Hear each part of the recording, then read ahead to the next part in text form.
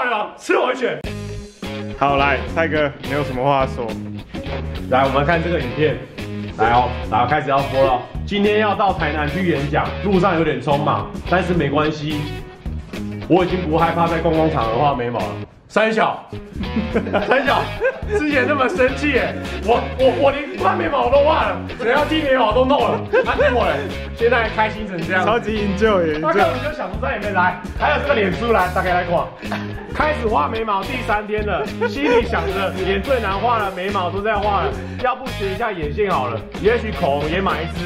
1个月后，我是否就变成另外一个人了？三小，他是不是自己都想好了？你看他直播，你看他直播，什么直播？他直播一开始最新的那一集也是来，到底是怎么回事？我觉得他天生就，他是不是已经想好，他是不是就是想要刮？没有，他想成为王美。他很营救员，里面超 M。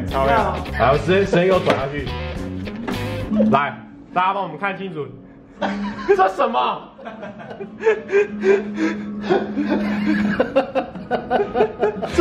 这什么啦？好娘哦！对啊，老板好娘哦！之前是不是还在不开心？他不开心啊！然后他就说我今天超痛苦的，我今天好后悔哦！我今天不知道为什么我要刮这个眉毛。他现在心情都，结果现在呢，还想买口红啊！完了！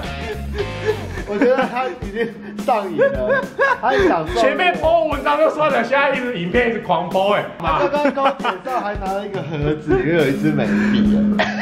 妈妈，你自己跟他讲啊，我真的受不了他了，没救了啦，他没救了啦，吃安全。你看他眉毛，要改一拳，要改一拳。爆雷王吃我一拳，打在你眉毛上，打2拳。